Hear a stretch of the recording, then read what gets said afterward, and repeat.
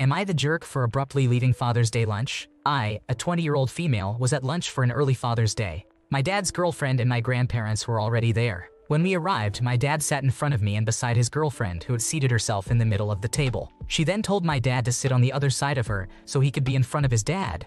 Consequently, I couldn't really talk to my dad at the Father's Day lunch I had planned, but I moved on. After we ordered our food, I heard my dad's girlfriend asking everyone if they were free next Saturday except me. My dad's girlfriend has a habit of making family plans without me using the excuse that I'm at college. I asked what was happening. She said that my dad was having a yard sale to finally get rid of all the clutter in the garage and attic. Most of this clutter is either my or my mom's stuff. When I was around 12 years old, my mom redid my room, and a lot of my toys, books, including yearbooks, and pictures never made it back to my room. My mom also moved everything from her parents' house when they passed away. I said, "Oh, I would like to go through everything. Give me a month. I can call off work for a few days and come down to make sure nothing sentimental gets sold."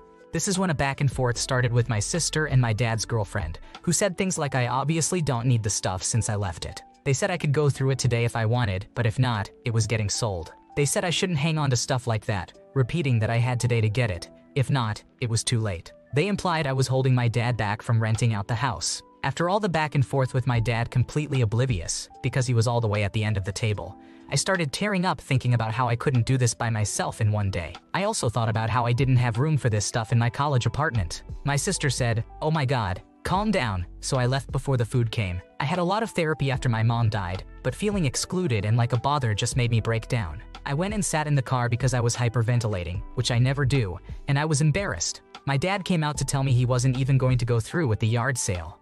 He asked me to come back, but I just couldn't stop crying and still can't at how they were both kind of ganging up on me, or at least that's how I felt. When lunch was over, my dad came out and he left, but my sister is at his girlfriend's house right now, no doubt talking about me. I'm embarrassed for causing a scene by leaving, no yelling or anything, just left when the tears started.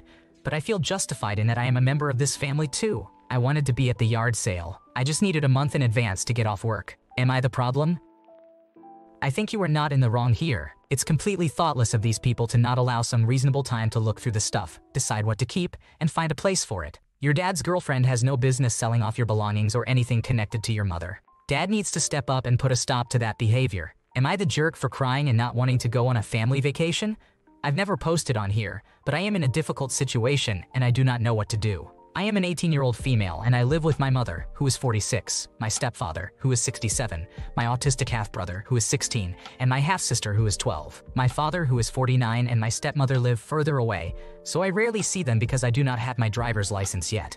I am my father's only child, and at my mother's, I am the oldest. I have been raised by my mother to be quiet, listen, and never backtalk, which is why it is very hard for me to do anything other than that now. A while ago, my mother started talking about a mandatory family vacation for the summer, but I really do not want to go. Every time we go on a family vacation, it ends up badly because they always fight, and my stepfather is borderline abusive. He always directs his anger at my brother. My sister is the typical youngest who cannot ever do anything wrong, so my brother gets the blame. Then he yells back at my stepfather, my mother is in a bad mood, and my sister is being entitled. My brother and sister are also always bickering, and even when they are just having honest fun, my stepfather yells at my brother to leave her alone. I am always in between them like a babysitting referee. I have mentioned multiple times that I do not want to go on family vacations anymore, especially this one. Today my mother called me to her because she wanted to start booking, so I sat next to her. At a certain moment, I just started crying. When she looked at me again, she lost it. She sarcastically said, "Well, I see how excited you are," and then went on and on about how, you know what, it's my fault. I should have known my oldest doesn't like her family anymore. I have not liked them for a long time, by the way. She then said, "You know what, stay at home, go to your dad's. I do not give a shit, do what you want. I would rather go on vacation without a mood killer anyways." I tried to explain my point as calmly as I could between tears, but she just left for work. I hope she was serious about me not having to go, but the risk is that my brother will now also be difficult because I am not going, which could make them stay, and then I will not have rest either way. Am I the asshole for just not wanting to deal with this anymore and standing up, sort of, for what I want?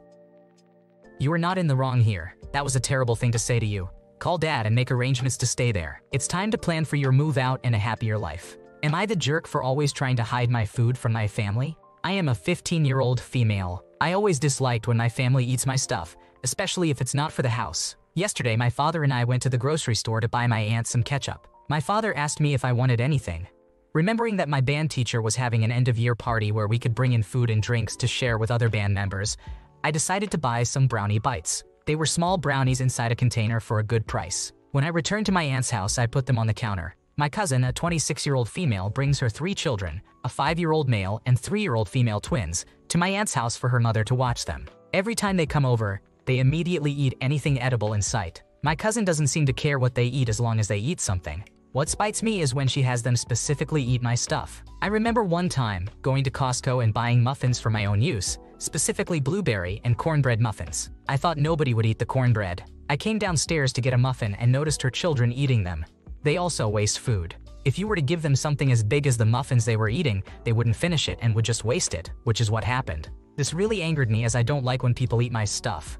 Traveling back to now, I came downstairs again and noticed that the brownies were halfway full inside the container when it used to be up to the top.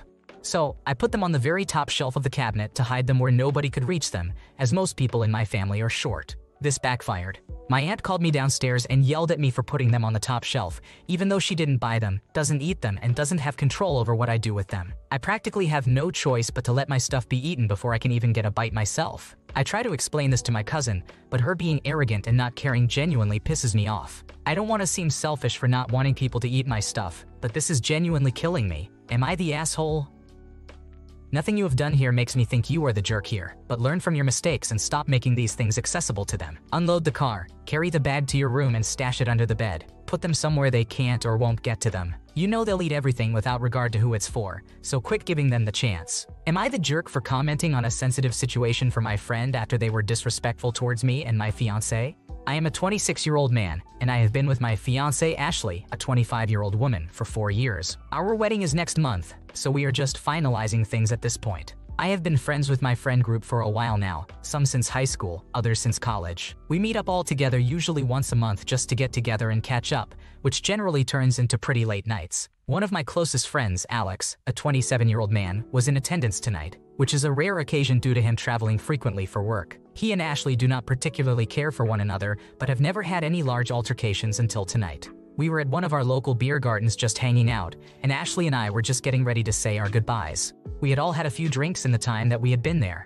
We usually stay out with everyone, but Ashley and I have an appointment at the bridal shop at 10 a.m. and with the florist at 11:30, and a few other errands for the day, so we did not want to be out super late.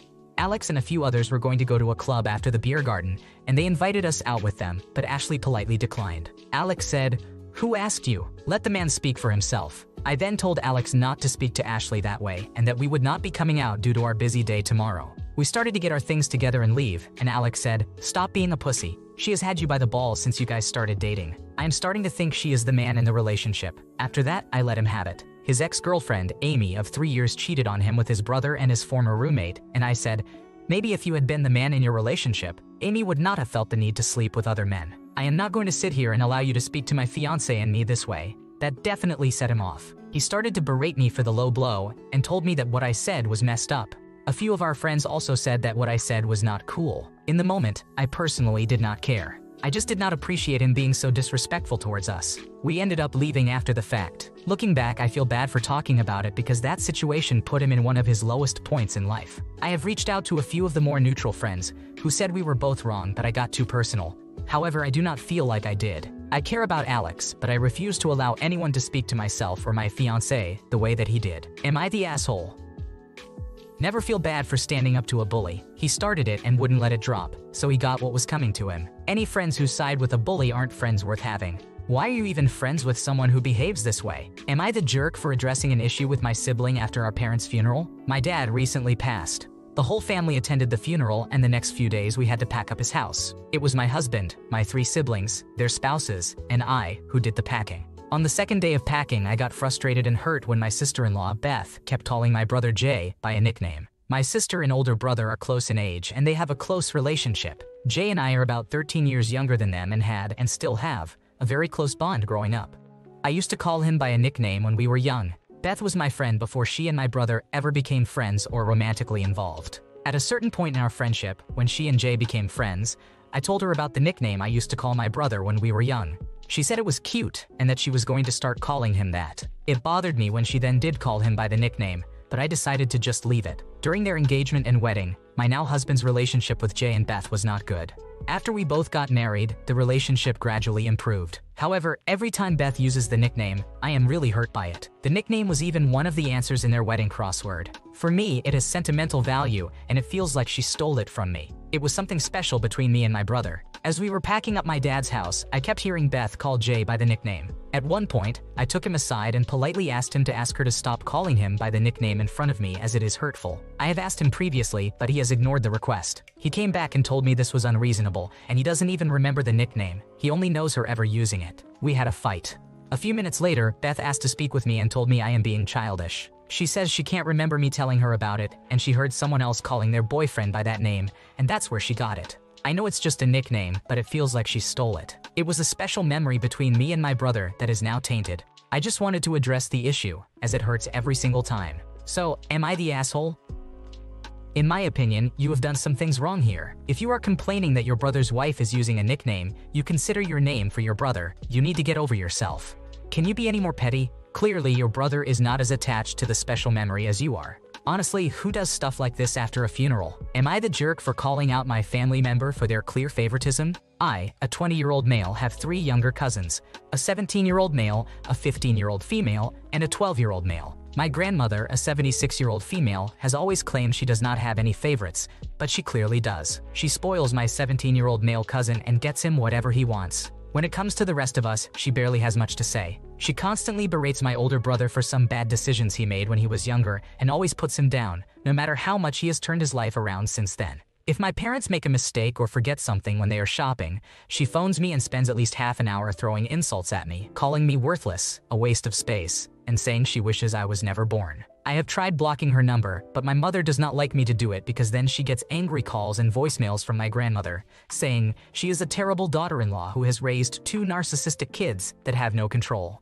My younger cousins do not associate much with her because their mother, my aunt, cut contact with her due to some past drama, and they have not spoken to each other in years. Last week, we had a meal out for my older brother's birthday, and he had to invite my grandmother because if we did not, we would never hear the end of it. The meal was going great until she started mentioning how well my cousin is doing, saying she's proud of him and that he is perfect in every way. I rolled my eyes, and she saw and started to have a go at me, calling me jealous. That's when I snapped and yelled at her, saying that my cousin isn't perfect at all. He dropped out of school when he was 12 years old. He's always on his Sebas 5 playing Fortnite. He has stolen money from family members, and she is clearly enabling him because she never sees that. He is clearly her favorite because she would do anything for him. But when it comes to the rest of us, she wouldn't even lift a finger. She expects us all to run around after her because she acts like she's in charge whenever she sees us. After I said all that, she started to cry and stormed off in a huff. My parents and brother said that she needed that, but my other aunt and cousin posted a rant about me on Facebook, calling me heartless for yelling at an old lady. So am I the asshole for yelling at my grandmother?